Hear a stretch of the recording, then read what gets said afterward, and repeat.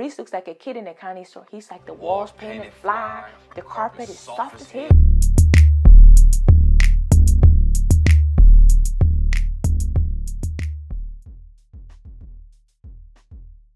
Jessica and Maurice. So if Maurice crosses the border from Cali to Nevada, he's violating parole. But he's like, whatever, I'm gonna do it. So he does it. In fact, he's like, bye, deuces to Cali. So much so that they stand at the side of the motorway, highway, whatever you want to call that way. And he sprays it with his urine. Yes, he takes a piss. And yeah, on California ground. He does all that, and they have like a what do you call it? They have like a drone flying over the thingy, and there's people walking there, random people, but they might be producers, I don't know. But I saw at least 2 people kind of just walking about, and I'm like, okay, well, do you? But the thing that I don't understand is that Jessica, so she's waited for this guy for like what, 4 years, 5 years, something like that. And it's like, why not just finish parole and then go out to the house? The house, they get there because they do this. I'll walk into my house that my wife been putting together for me. It's like, damn, little thick ass carpet.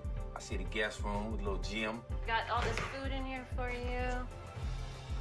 Okay, looking at the refrigerator. It's snacked up, meated up. It's amazing. Maurice looks like a kid in a candy store. He's like, the walls painted fly, the carpet is soft as hell. Like, he's enjoying himself. Like, he thinks it's a very, very beautiful house, and it really is. Like, she's made this all for them to be together, right? I don't know what work she does. Again, another influencer type of house. Very, very nice house. She's got the guest house with a little gym in there. Everything looks amazing. She's got the fridge snacked up, beefed up, or whatever he said. And there's so much food. There's so many drinks. There's so much everything. It's amazing. And in the confessionals, he's talking about it, and he really seems to appreciate what she has done for him. So that is really nice. This is so funny. So Maurice is very excited to meet his father-in-law, which said no human being ever. But yeah, very excited. And he's like, okay, I'm gonna go over there, and if they see that, you know, I'm a clean cut, stand-up dude, you know, blah blah blah blah blah. Obviously, he asked Jessica, you know, how do you feel about taking a black man to your parents? And she's just like, well, so yeah, and they won't know that he's jumped parole. So this is gonna be, they're gonna try and keep that shh. But the thing is, you've just come out of prison. How in the world do you think you're gonna get away with this? Because they're always going to be looking at you. They're always going to be looking at every single step you take. That's why you got these parole officers. Like, I don't understand what these people are doing. I don't understand how Jessica is cool with it. I do understand that they have more freedom in Las Vegas, in her house, instead of in Compton with his family. I get that. Apparently, they weren't sleeping in the same bed. These people are married, y'all. They can do whatever the heck they want to do. Go to the father-in-law's house, and Maurice, for the longest time, has this kind of toothpick in his mouth. I hope he removes that before he goes to the in-laws. Look, don't have no chewing gum, don't have none of those things if you're going to the in-laws. Like, that is not a good look at all. Anyway, then Maurice has a do-rag on his head, and she's like, are you gonna take it off? And she's like, no. You know, the do-rag, it's got to get the hair laid, you know, the wavy. But that's the stereotypical look of a black criminal. Nah, Nah, you can't tell me nothing. Nah. Listen, Maurice is on strike 2 of 3. And if he gets another strike, he's in there for life. Why would you play with your life like this? Why? Knowing that you've had 2 strikes, so obviously eyes are going to be all on you. Knowing that you're black in America, obviously eyes are going to be all on you.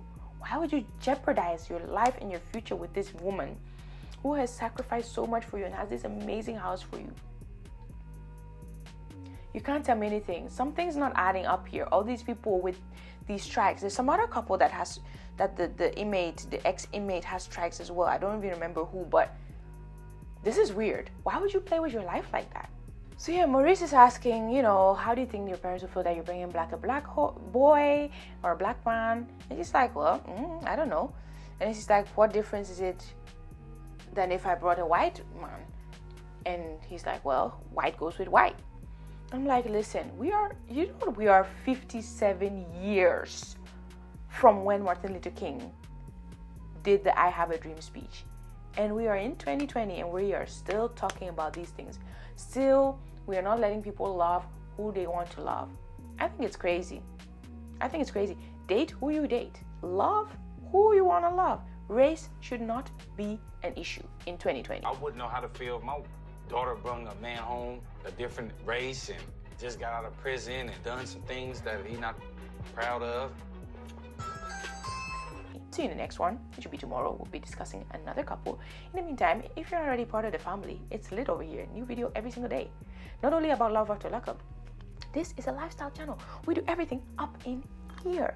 So if you're not already part of the family, make sure you hit thumbs up, as well as the subscribe button. Comment because I really want to know what you think. Like because you obviously like this video, and hit the notification bell whilst you're at it. God bless, and meantime, a glorious life.